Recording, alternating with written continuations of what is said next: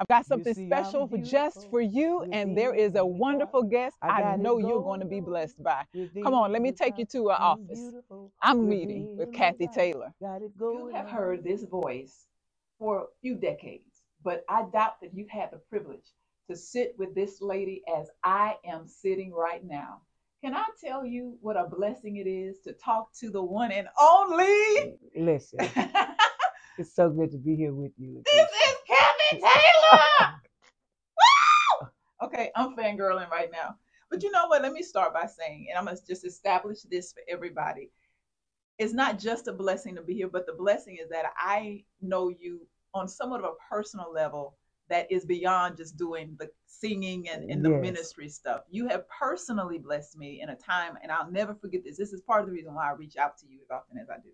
I was in transition in my life, and this was almost 15 years ago. And I remember coming to you personally to sit in your office and get a little advice. You Yes. remember that? Yes. Jesus. Woo. Okay.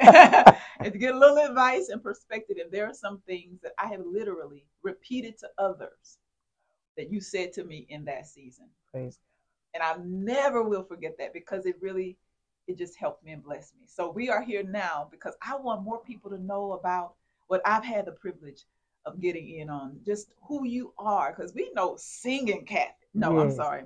I'm sorry. We know singing, Oh, goodness. singing, Kathy. We know singing, Kathy. But I want to know about you right now in your life. What do you feel like God is doing in you? You know, you know, I would have thought now I would kind of be winding down, ready to retire, just chill and everything. Girl, he's giving me vision after vision and things to do after things to do. And I'm just honored that he would Amen. still use me in a time such as this, Such as this. It is Yes, a very unique time for it you. is. I'm raising children. Now let's Even. well, listen. Yes. We about let's go there. I have some notes, but we like to keep it flowing. Now, tell me a little bit about this new phase as mother and Oh man. parenting Oh now. man. Listen. Um, it's been a joy. It's the hardest job you'll ever do. And I laugh at the singers that's been in the choir for years and years and years, and they tell me, "Look, my baby got the flu tonight. I'm not gonna be able to come." I say, Mm, "Can't you leave with the daddy?" And I mm. understand now. No, you Uh, cannot leave them. you know, and Different kind of compassion now and empathy. yes, yes. It's been interesting, but I feel myself coming full circle. Oh, Every piece of me being fulfilled. every piece of me being fulfilled. Yes, That's a keeper. Because yes, I believe God wants every piece of yes, us to be fulfilled and whole and complete. yes, That's so good.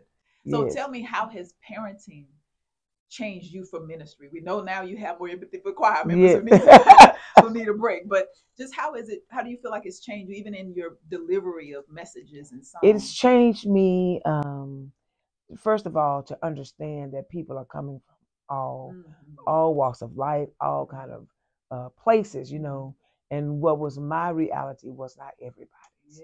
You know Yeah. what I mean? So you have to, how you speak to people or how you even, how you lead Mm-hmm. people. It has to be in a way that the masses Mm-hmm. can receive your message, even if you have great intentions. Yeah. Your wording and how Mm-hmm. you present it Mm-hmm. is so important. I think, and I can relate now that I'm married and we both in new seasons. I Yes, can totally relate because there are things I heard about, things I had good friends who were married who could tell me about, but now that I'm on the other side and I yeah, know, not from an intellectual head knowledge, but an yeah, experiential spirit, yes, knowledge, it makes a big difference. yes, it does. Makes a big Well, let me difference. just say you win it well, Curly. Thank you. Thank you. Thank you. So like I said, I have my notes here, but I want to talk about your relationship, not just here in Houston, because you were born and raised. Yes, H yes. Town is your space. But tell me a little bit about where would you say your second home is? What are the spaces and places that you move around very comfortably and maybe you have some heartstrings there? Well, I would have to say the DMV. Oh, okay. Yes, I Wonderful. love the DMV. It's And now, if I would ever live anywhere Mhm. else, it would be New York, though. Oh, really? Oh, Now tell me absolutely. why. Oh, just the shows, it's so musical and Yeah. artsy, you Yeah. know.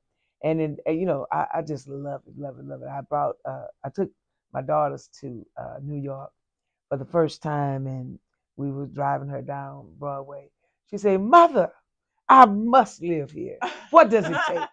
So with mothering, I know that it has made you more sensitive, it has made you more compassionate, but tell us a little bit about how you became a mother, because I remember when I contacted you when I was thinking about something in my own. You remember that Yes, conversation? yes, I do.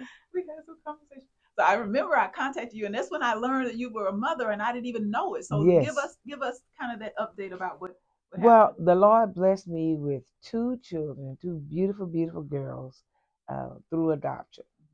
And I tell you, I have never known a love like this. I mean, for real, for real. That's awesome. And one of my children is on the autism spectrum.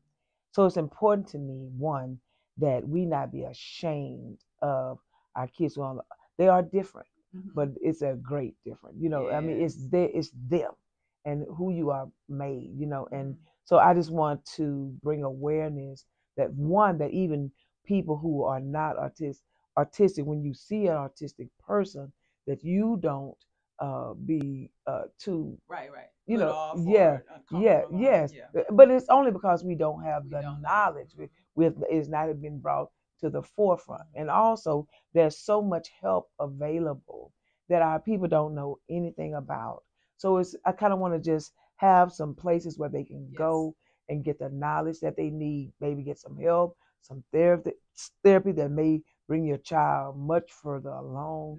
And we don't even know it's around or that it exists. Right. So when I got little Eve, we went to work. My husband and I. My husband is very much so an advocate. He'll tell me he's my advocate too. Okay. You Yes, know, so absolutely. Absolutely. I'm sure so he is. yeah, so it's a lot of great help out there. And then there are a bunch of children who need adopting. That's And absolutely true. yeah, so I just want us to consider, you know, just to see if it now it is strictly a calling. I wouldn't just say everybody, you know, oh yeah, I got a room. No. So let me ask you this: when did you know in your heart that you were ready and this was the path? Well, let me tell you, years ago, Okay. I wanted to adopt, Okay. and it just would not work. But I know I laid that on the altar years ago. You know, when I thought it was a no, it was really a not yet. Not yet. Yes. So God had to get me stable.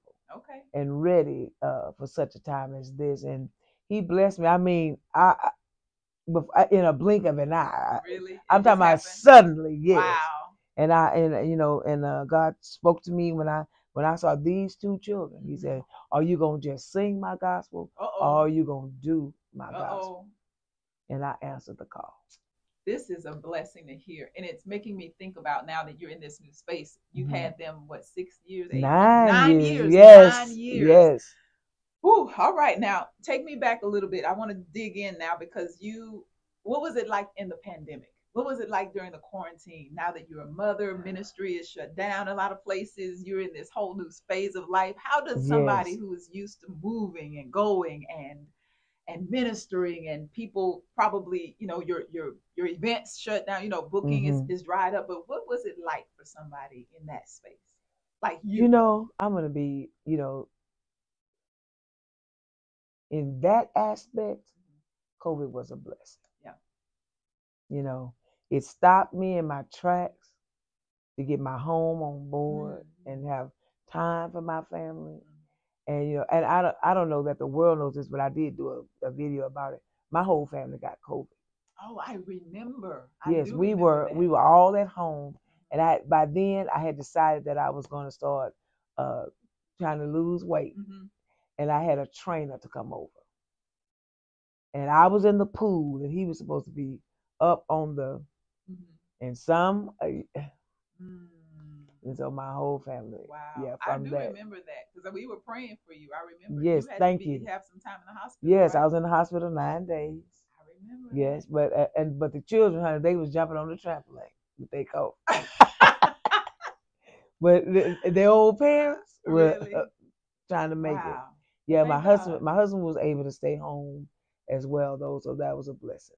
And Praise God that you came through, because yes, you he brought came us out. through. You came through. Of course, you know how they say you don't look like what you've been through, but you Yes, came through, and you now on the other side of it. Tell me, because I'm feeling like maybe was that the place that the RefresHer conference started brewing, you or know was it what? before that time? It was actually before that. I Okay, did my first refresher conference here at the church for just the okay, women of Windsor. okay.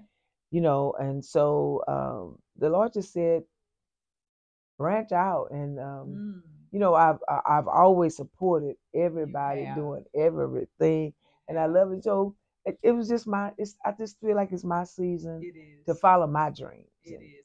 I want to pause here because I need to emphasize this. This is part of the reason why I asked to have this time to talk with Kathy Taylor, and to make sure that we remember and not forget those who support us, who sow into our ministries, who show up, whether it's big lights or Yes, little gatherings, those who just come alongside to lend their gifts and their talent, their voices. I remember in 2019, before the pandemic, I had my own birthday prayer breakfast, and you yes, blessed us to sing there. And there's so many spaces and places that it's not broadcast out on social media. It's not in big lights, but she's present and showing up. And then when it's time, as you just said, for such a time as this, and God is saying, branch out, it's a blessing to be able to show up and support, not just because a warm body is in the seat, but yes, to actually expect that God wants to do something. Like yes, pray and give and tell your friends and get together and make it a girls' trip. Like yes. show up and be blessed, be refreshed. Yes, because as women, we wear so So many many. hats. We're mother, wife, boss, Mm-hmm. Mm-hmm. caregivers. Mm-hmm. We're just everything, all things to all people. Mm-hmm. So sometimes you need to pull away from that Mm-hmm. and just and I'm doing that for me. Mm-hmm. I told my husband, I wanted to be the perfect wife. Ooh. I wanted to be the perfect mother. I wanted to be the perfect minister of music. I wanted to be the perfect housekeeper. I wanted to be the best cook ever. Ooh, you had a But lot when of you, aspirations. yes, but it's okay to be all those things with help. Amen. And Amen. in order to be the best of any of those things, I have to be the best me. Mm-hmm. So that's why I'm learning to, even now, just take time for Kathy. Because Yes, if I do that, then I'm a better mom, mother. I'm a absolutely. better mother. I'm a better wife. I might not be the best or perfect, Mm-hmm. but I'm a better minister of music. Mm-hmm. I'm a Mm-hmm. better singer when I go out. Yeah. You know, Tell us then, what are some of the things you do to refresh Kathy? What does it look like to take time for you? but to take time for me, one is just, I can sit out on my back porch, just breathe fresh air, maybe, and just spas, Yes, ma'am. just Yes, ma'am. wonderful. Yes, ma'am. It's the Lord's will. Yes, yes, yes. So and I love to swim actually. Really? Yes. All right. So I'm in fact today All right. I'm getting back to With it. this Houston heat, she's gonna have Yes, plenty of opportunity. yes, All right. yes. So What else is happening that's new for you? Let's say we are into this next level of hmm RefresHer, but what else is happening? Because I know you mentioned before you have a concert. It's actually going yes, to precede the full conference, but you got new music. You got yes. uh huh. I have new music. We're gonna be recording a video and music. You need I'm, some backup dancers. yes, I do. Yes, I do. We also will be uh, doing more of my own ministry as far as singing Yes, yes, yes, and mentoring. And I also believe I'm called to mentor the yes, next yes, generation. yes. I so enjoyed the talks that we've had, and we need a safe spot we Mm-hmm. can go say what it is we need to say, and there's nothing new under the sun. Nothing. And the way the devil keeps us uh, enslaved Mm-hmm. is that we keep a secret. Yeah, yeah. You're right. And I'm also enjoying helping to develop my own children. Yes. Just the things they think are important. I'm just saying, really, you know, you know. I love it. So, tell us a little bit now. Let's focus specifically on RefresHer. Tell Okay. us about what's happening with the concert. You told us the video there, the dates, the information, where can we go to register, what's going Okay. on, who do you have? Let's wait a minute, hold on. We got to talk about this. The lineup. First of all, let's talk about who you Yes. have invited to be with you for this wonderful weekend and why. Because you got so many great people. Some I know personally, just dynamic women, and some I've watched from afar, like, oh my goodness, it's going to be a blessing. All of Yes. this coming onto Houston, Texas. Well, I'll tell you, first of all, I just believe to put my best foot forward Amen. for God, and this is truly a faith walk for me, and God has certainly proven himself faithful. So I'm having Tamala Mann. She's a good friend of mine. I'm having Miranda Curtis and Kiara Sheard. I wanted to have somebody for every generation, so that we all could feel a part. And that's the other thing. I want us in this refresher, like I want to be able to say something, then I want you to be able to say something, and then I want a 20-year-old to be able to say something on how we can share and communicate better with one another. So that's, I wanted this conference to be holistic, where it reaches the whole one, but financially, spiritually, mentally, if you're married, if you're single, if you need, we even have some counselors on Really? that will be there. That's You so can good. schedule a little session with them if you like. What? Yes. So on the spot, like mental health Yes. evaluation, or at least some support. Yeah, some support really, and then just say, just maybe just give you an encouraging word. Yes. And then I also wanted us to be okay stepping outside of our little box. Now that's, I think that's probably for me too, because I've been very comfortable in my box, So I'm just stepping out, and I want to encourage others to do that too. One of my daughters, she's actually a rocket scientist. Yeah, she's gonna do a session on go big or go home. Yes. And then she's gonna talk about how, she came from Baton Rouge, and and when she first got on at NASA, they didn't even think she was black. She's just going through the whole gamut. So, and I just want to encourage us all, God has given each of us a vision. And we minimize God. And what really put me on this path, I asked my 92-year-old aunt, who now I have the opportunity to caregive. I asked her, if you could do anything different in life, what would it be? She said, you know what? I would have asked God for more.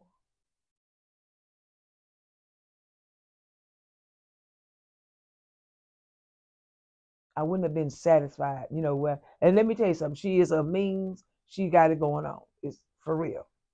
But she said, I would have asked God for more. So it's okay. We can ask God for more. Thank you for that. Thank you for that. Yeah. Thank you for that. Thank you. Because I know that there is a struggle sometimes, and the church world we come out of might sometimes, depending on where you are, cause you to feel, well, that humility, just stay, that kind of thing. And the whole idea of go big or go home or ask God for more, it seems in some traditions that you're trying to do too much, or you're trying to be extra. But by whose standards? Who are we talking about? And it's okay. And I understand exactly where you are. What I mean. Oh, absolutely. And let me tell you something. For me, honey, I have been living in a box, and I've been safe and secure from all along. Honey, but is that what God is? That all God has is that little safety net. Yeah. So when are we gonna face it? Yeah. The faith we've been talking about, the faith we've been, and I'm just talking about the ideas that God put on your mind that to do. It's not about any more fame. It's not about fortune. It's not about, but it's about what God put on your mind to do. Will you trust Him and trust it? I'm preaching to myself right now. Oh, you helping me. I need to move on before my mascara messes up. This leads me to what is important, because this whole idea of the intensified life is exactly what you just described. That's why I'm getting emotional, because having the privilege of talking to people like you and others, some you may not know, but there's something about the connection that for me says these are individuals I want to share with the world to help inspire others know that we are to be intense and intentional Yes. about the fullness of the life that God has purpose for us. Not living in the boxes, not being stuck, get unstuck, get out of that old routine, that old mindset. Um, what got you to that place? You said your aunt challenged you with her words, but was there anything you had to overcome in your own mindset, in your own attitude, beliefs, being that had you stuck and comfortable in that box? You said you were safe, you were satisfied, but what really pushed you to say it's time? God will bring you to a place where He's just pricking you and nudging you, and and it's like everything around me was just not enough. I call it like a holy discontent or an unsettledness or restlessness. Like there's got to be something. Yeah. What I do, I can do with my eyes closed. Right. And I know there's more to God than that. Right. And it's more, and I just think that there's more women and more people. I wrote a song because, even like, this is very transparent, even when it comes to gospel artists or whatever, I always felt like, man, they doing this, they doing that, but I was very, God has blessed me. I am, don't let me by no such imagination. God has blessed me and I cannot complain. But I wrote this song. I was trying to help another artist, and she was a young kid who wanted to aspire to be an artist. And but her confidence was low. And God used her to build my confidence. Wow. So I started saying, the song says confidence, confidence. Gotta raise my confidence. You remember? Confidence. Yeah. Confidence. It's time to raise my confidence. Now this the verses what sticks with me. No more walking through the back door. I'm walking straight through the front door. Not trying to have an ego. I just understand my escrow. You see, I'm beautiful within and without. I got it going on within, without. I'm beautiful within, without. Got it going on within, without. Then the second verse is what gets me. I used to hide myself in the crowd, but now I'm ready to step out. Yes, I'm gonna say it loud. For real, I'm fearless and proud. Come from a strong legacy. Got to wear it well and still be me. This is my reality. I'm a unique pedigree. Oh, I'm wearing my confidence. And that's where we are now, and our confidence is in God. Absolutely. I'm fearfully and wonderfully made. With His hands, He created me. That's it. And that's kind of the bridge. That's it. Yeah. Thank you so much for that. I think that's, we got to make sure people hear that. Yes.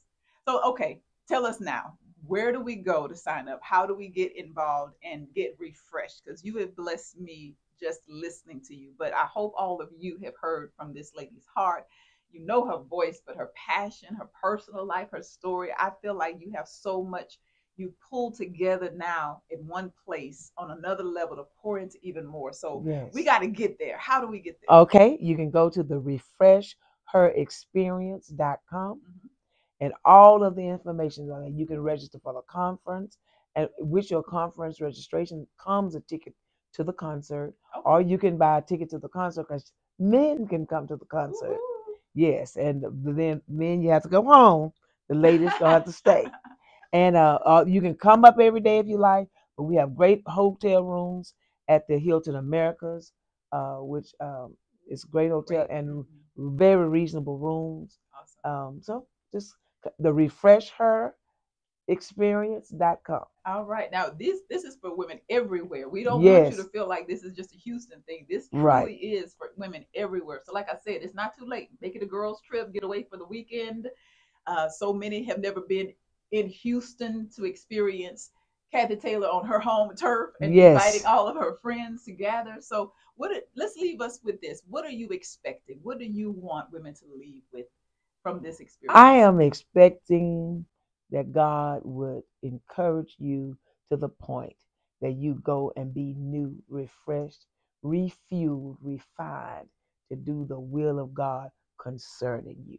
Concerning you. And this has been an intense moment that has blessed me. I thank you for giving me the privilege to talk to you about this new level of ministry and how you've inspired so many and been inspired as well. Yes.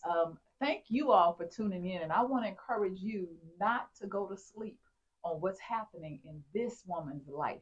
She shared so much with us that I know some of you probably never heard before, but this is the season, not just for women, for men as well. You heard something that you can take from this. I'm hoping that you will not only be here at the end of June. June Let's hold it up. 22nd. June 22nd. This is her little postcard, but we're going to have the graphic up for you to see everything in addition to some of the great speakers and psalmists, singers that she has available who will bless us. But listen, you need to go ahead and pass this on to somebody else. Thank you so much. God Don't bless. forget about her encouragement. Adoption is an option. It is a very good option. And make sure you get informed and get the support you need. If you have a child or a loved one who is on the autism spectrum, make sure that they get the support and you help us educate others. Yes. I am so blessed by this woman, and I know you all have been for decades. So now let's pray for the RefresHer conference and make sure we pass the message. I am always blessed when I get the opportunity to speak to people who I know are making a difference for the kingdom of God. And so this is just one of many. I want you to stay tuned and make sure when you subscribe, like, and share that you also pass it on to a friend to make sure they get more of this intensified life experience. You're watching Intensified Life TV with Dr. Richard Shabi. I'm a unique A wrap. It's over. How you feel? I That's feel all great. right? Okay. This is great. Good. Thank you so much. Oh, thank you.